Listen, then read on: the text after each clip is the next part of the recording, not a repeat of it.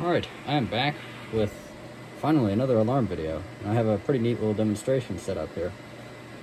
So this is a Scantronic, well, this is not the panel, this is the keypad, but this is the keypad to a Scantronic SC800 panel, which are sometimes rebranded as Arrowhead.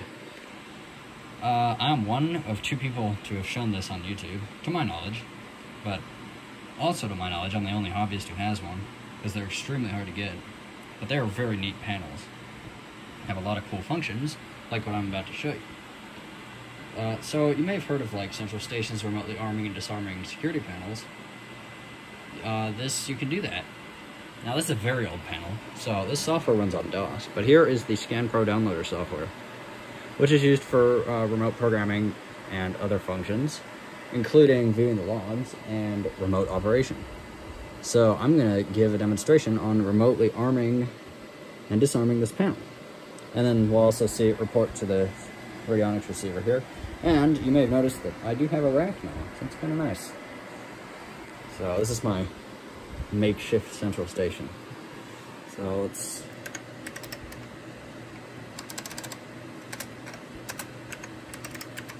log on here. Now, if we go into panel functions and programming, and we go to remote panel operation, now we want to enter the account number for the panel, like the account record, which contains the phone number and whatnot. So this one is 01, account number 0000. Then we hit F1, and it'll use this modem and dial into the panel. And you won't see anything happening here. You hear that click as the panel picking up. And you're going to hear modem data in the background here.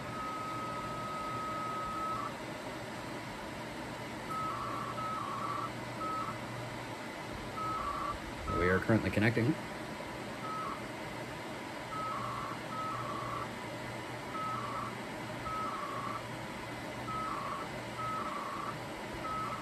And there we go. So here is the interface. There's the current time. It's online with the panel. System is ready. If it were armed right now, it would be in delay mode. Fire bell is off, burglary bell is off. AC power is fine, and low battery because there's no battery installed.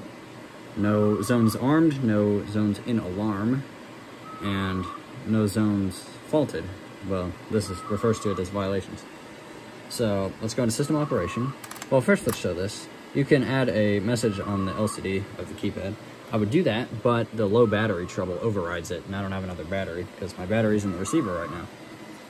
So can't show that, but if we go in here, we can do arm and disarm area 1, so let's do that.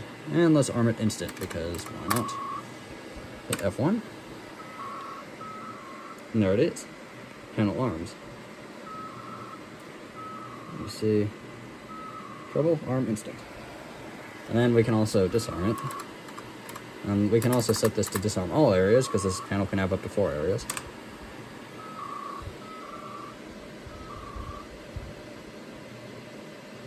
There we go. So that's arming and disarming a panel remotely. And I'm going to demonstrate the violations indicator here. So we're going to clip on zone 8. There's the panel board, along with the D6412 board. Come back over here, and we see the ready indicator cadence has changed. And we see zone 8 violated, and the zone text, which was camera system alert for my DVR when I had it set up. And now if we look in here, violations 8. So that's how that's shown. And if we come back over here and reset it, this back off,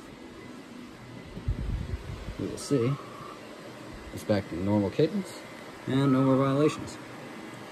So that's that. So to disconnect, we're going to hit escape, and yes, we want to exit. It has to exit out of remote operation. Oh, we can also pull the panel history, so let's do that. Now this takes a little bit of time because it's a lot of data to transfer, but we're going to pull the entire event log from the panel. And while it's doing that, I'll talk about something neat, is this can have an unattended operation set up. And I haven't messed with it a lot yet, but I'm getting into that because I just got the software working today. The modem was being a pain. But you can have it set up so that it, like when it sends its periodic test report, it'll go and upload its log to the software and stuff like that. And I think it can also get the date and time from the software here at the same time. So that's kind of nice. There is our events. So that's a bunch of event log, and we can save it if we wanted, which I haven't done yet because don't need to. And we could also print it. I should have set up a printer for this because I have one. Anyway, that's that. So let's get out of here. Exit. And let's say disconnect.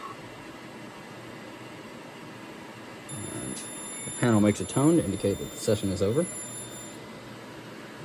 Huh. And let's see here. I don't know if it's going to report. It doesn't look like it. Guess we could try arming it again.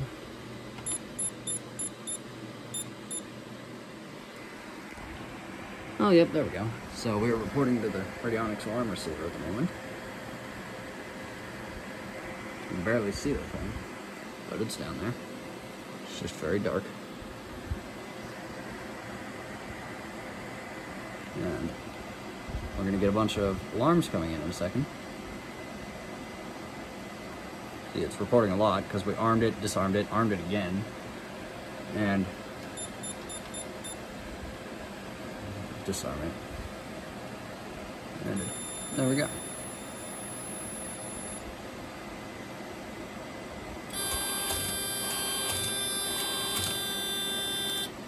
So that just reported all the alarms that came in. So, yeah. That is a demonstration of Central Station operation of a panel remotely over the phone line. So, that's kind of neat, and I don't think anyone's ever really shown that before on YouTube, so I'll be the first. And for professional reasons, we will exit back to idle. There we go. So that's the demonstration.